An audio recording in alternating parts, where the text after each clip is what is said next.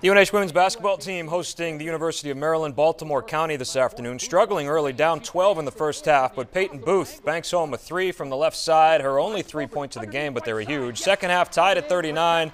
Nice look inside to Kat Fogarty. She drops in 2 of her 12 points. She also had 11 rebounds for the double-double. Kristen Anderson buries a three. Carly Pogue had a game-high 16 points, and the Wildcats rally to win it 60-50. Their 12th consecutive win. New Hampshire improves to 18-3 overall. They are 8-0 in America East. The St. Anselm women, they were home with New Haven as well this afternoon, just like the men. Second half, Candace Andrews gets the steal, tosses ahead to Allie Glennon.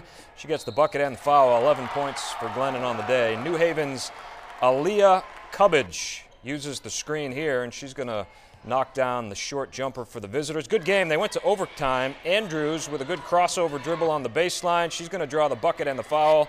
Team high 21, and the Hawks win 62-59 in overtime.